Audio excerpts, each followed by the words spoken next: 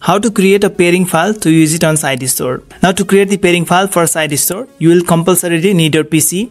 On your PC, just go to the Sidestore link that I have given in description. It will lead you to this webpage here, Sidestore pairing file. Now before proceeding further, I'm gonna make you clear that we'll need iTunes for this purpose. I have the iTunes installed on PC here. So once the iTunes has been installed, let's go to the same webpage here and you're gonna need this iDevice pair. So click on Windows option since we are using the Windows.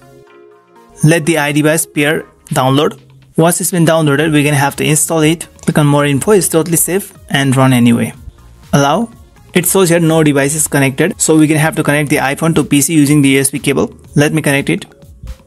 And you'll get this prompt on the iPhone. Trust the computer and input the passcode of iPhone. Just refresh it here. Select device. Now we're gonna click on generate option here to create the pairing file.